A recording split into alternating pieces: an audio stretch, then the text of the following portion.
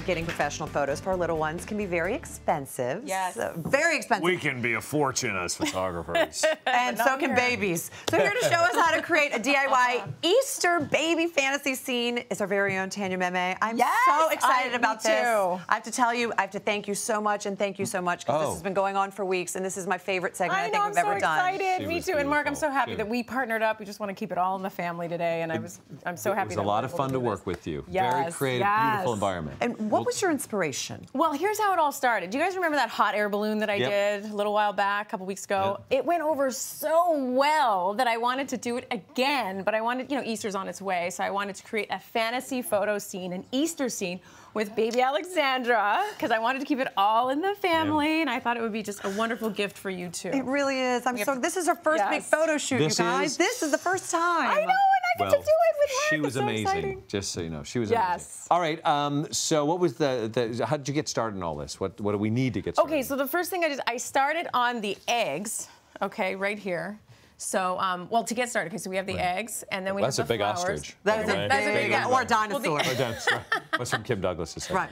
So here's our props: the eggs, the flowers, the blanket, which is just a piece of fabric or a blanket. We've got the pillows, and then I have this.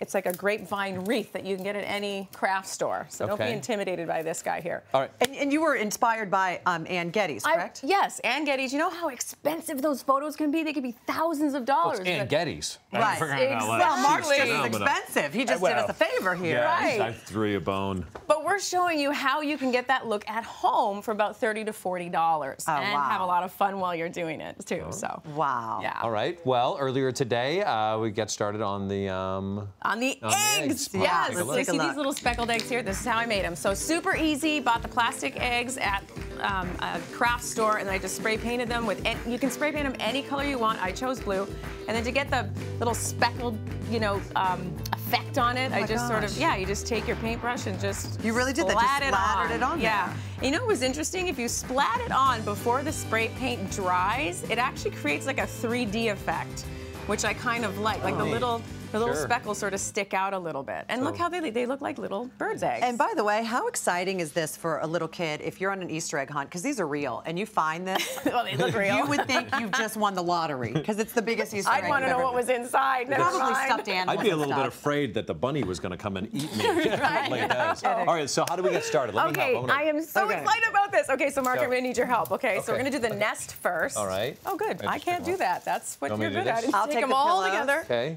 Yeah, so the first step, we want to set it a little far back because you want to be able to set maybe a little bit, just a tiny bit right there. You want to create enough space in the front to really sort of add the detail to the front as well. And then next to the pillows, of course, you want to make it soft. I'm going to rotate it because that was a little high in front. And you can rotate it. Check it out and see what looks the best according to the eye of your camera. And then so you want to make it nice and soft. Then that'll prop her up, correct? Like that? Yes, however, you're the mom, so you do it. Is that better? Yep. Or like that.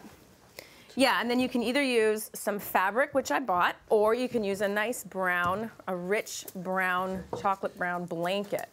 Whatever you want. And it doesn't even have to be brown. It was my choice to be brown because I wanted it to match the nest. And then I just took some flowers. I bought some fake flowers.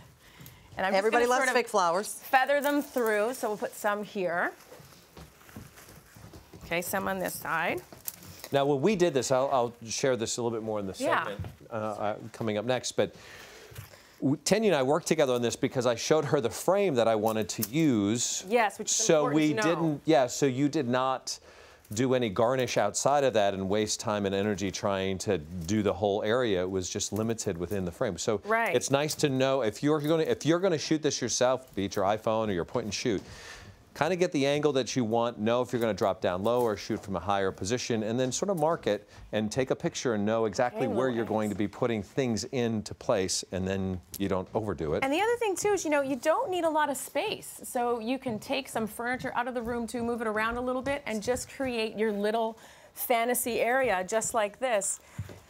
And you can, you know, you can change up the flowers, change up the color of the eggs, really have fun with it, and create your own fantasy Easter scene if you'd like. Oh my God. This was super easy, and Mark, I had a great time putting this together. Oh, it was a lot of fun. With you. It was so exciting. A lot of fun. And so we're ready to have little baby. Put her in here? Alexandra, come in here. Oh, here? Yeah, we do need the star of the photo. Yes. Where is she? Come She coming in? here. Oh, there she is. Come here, what are you wearing, my little chicken?